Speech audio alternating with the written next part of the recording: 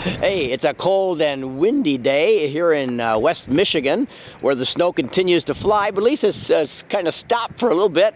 We have a little bit of break in the weather and some sunshine came out. Otherwise, it's been lots and lots of snow here with temperatures well below zero, and also wind chills down to 27, 30 degrees below zero as well. But hey, that's Michigan. We haven't had this kind of weather in a long time, so it's very interesting that we have it now. Anyway, thanks for watching. You're looking at part 4 of a shamrock spider and her egg sac.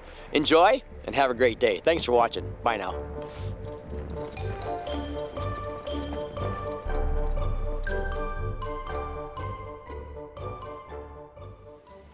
Hi, I'm doing a little review on the spiders that I had this summer.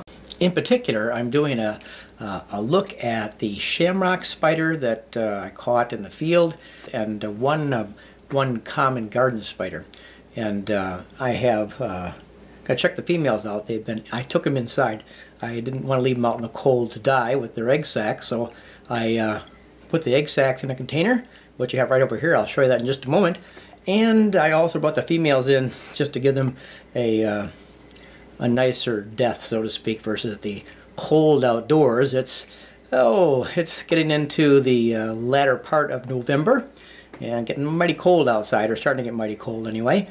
And their life expectancy would have been gone a long time by now. But I brought them in the house just to feed them some water, and they weren't going to eat anything, I knew that, but just wanted to make them comfortable in their last few days. And, or actually it's been 4 weeks now since they laid their egg sacs, and I'm going to check on them here this morning, see how they're doing. What you're looking at is 2 females who have laid their eggs and made their egg sacs for the winter, and they are on the road to dying. Very thin, very shriveled, not a whole lot of energy left, no desire to eat. Here is their eggs.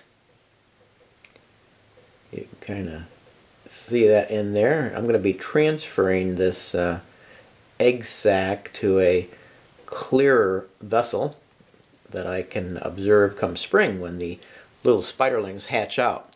So that's one of the egg sacs, and here's the other one. It's kind of a messy jar, but this is what it looks like. And you can see that egg sac right there at the bottom of the jar.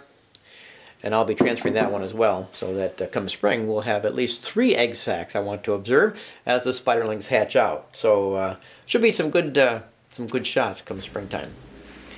I'm going to start by taking off this cellophane wrap that I put on this container so we can see them better. I did this because they've been out in the garage keeping nice and cold, getting ready for their spring hatch. So we don't want them to hatch too early, so we got to keep them nice and cold. And I wanted to put this wrapping on to keep dirt and dust as much as possible off of the plastic, so I can film later in the spring without having to have to clean all this up a little later on. Now I'll get a little lighting set up so we can get a better, closer look at these eggs. Here's a nice look at the egg with some extra lighting on it to make it a little clearer. And that dark orange yellow area is the actual egg cluster itself.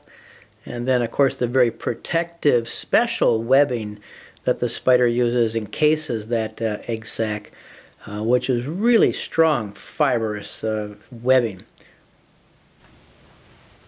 And then here's the other egg sac being backlit.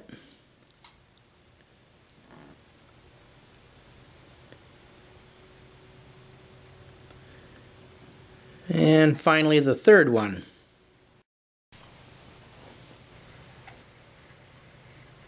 All healthy egg sacs, and should produce some good spiderlings in the spring. And here's both the ladies.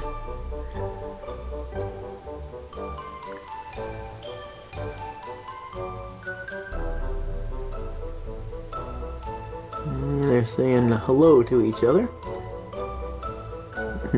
And hopefully they won't get into any kind of ruckus.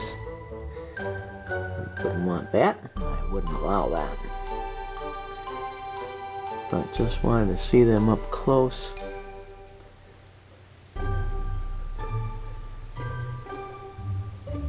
As they come to the end of their lives. Still making web. They're making their drag threads. There goes one right now.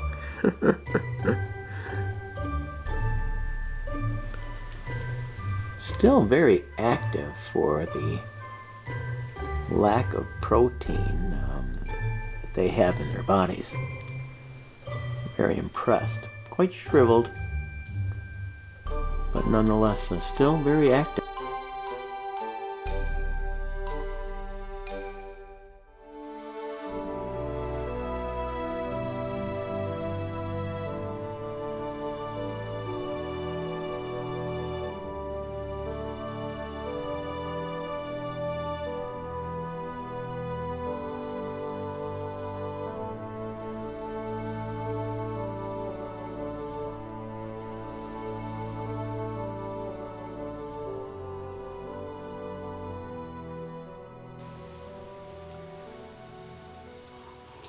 Take care now. Bye.